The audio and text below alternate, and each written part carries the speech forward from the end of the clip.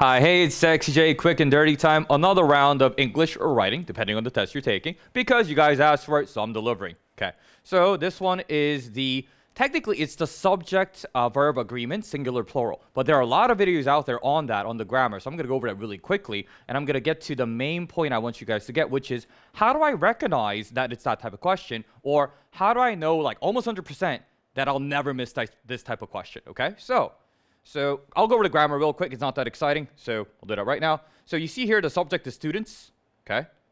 And SAT, ACT, they do this all the time. The subject is like here.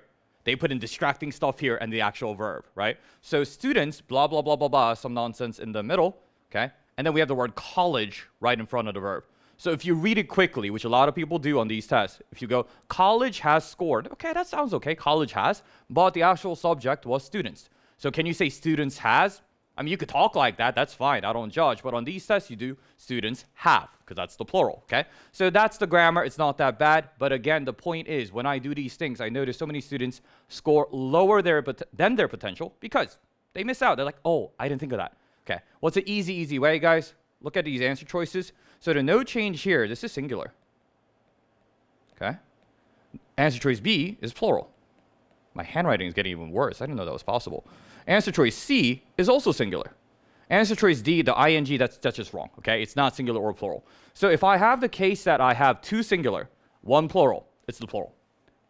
For this, I'm confident enough at my, private teaching, my public teaching, at my day job, whatever. I'm like, guys, if I get this wrong, I will buy you guys all tacos. I don't really care what it is. I don't need to look at the passage here. Well, I would need to know that this says, has scored, right? But long as I have these answer choices, I don't care at all about what the passage actually said. So if I have has scored, singular, have scored, plural, scores, singular, it's the one that sticks out, okay? And I'll give you the reasoning for that just so, you guys already believe me, right? But this is the reasoning for it. SAT and ACT, they're much less likely to test you on the tenses. So if the issue was, do I have to pick have scored versus scores?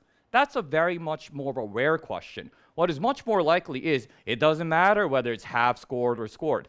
It's just singular plural. That's just a trend that you guys can look up the data. Singular plural is the most common type of this type of question. So singular plural, singular. So it's the one that sticks out as plural. And obviously the other way around would also work as well. Okay. So in singular plural, if all the answer choices are one thing, you pick the one answer that's the other thing. Okay. So I don't need to be reading through the paragraph, especially with like all the distractions they try to put in. I don't need all of that. The answer here is B. Again, if I had a class of 30 students, I'd be like, I'll buy you guys all tacos if I'm wrong on this.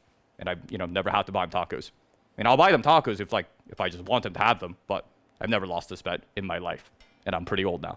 Okay, I'm not that old. So that's the tip for today, guys. So that's the grammar tip. Not even the grammar tip. That's the test-taking tip, guys. If one answer choice seems suspiciously different from the others, that's probably the answer. This also applies for ACT Science, but that's going to be the next video, so you guys are going to have to tune in again.